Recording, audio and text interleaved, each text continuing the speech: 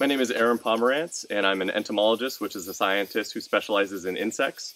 I've been working here in Tambopata for the last year. Insects and other arthropods are the most diverse organisms on the planet, and especially here in Tambopata, which is a biodiversity hotspot.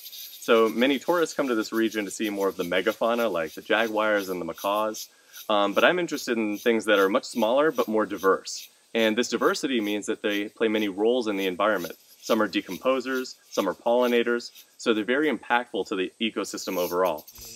Perfect. Could you hold it a little more this way? That's perfect. Part of this research is just sampling the biodiversity here in the Tambopata region. So there are many insects and other arthropods that have never been documented in the area. So some are new to science, and some have new behaviors or life histories that have never been seen before. It'll look like this.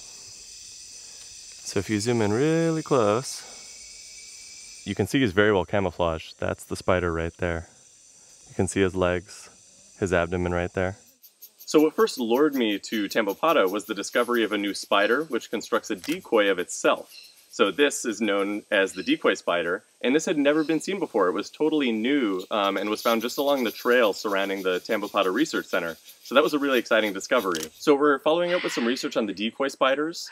We're trying to figure out what species they are, and is there any variation in the way that they're building these structures. Great. So this is a decoy spider. We found him on the island, and this is number 23 of the trip. So we think that they sort of just catch dead insects and leaf material, construct a fake spider in order to look bigger. So this could make them appear threatening to things that want to prey on spiders. I came here to follow up on that research, and since then I've started new projects. There are these new bioluminescent beetle larvae that we're researching in the area,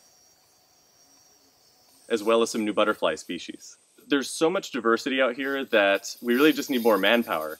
And I think this has a lot of opportunities for researchers to come here who want to study their organisms of interest. There's anything you can imagine, from flies to beetles to butterflies. There's so much diversity out here that is just understudied. So there's a lot of work that still needs to be done in the region.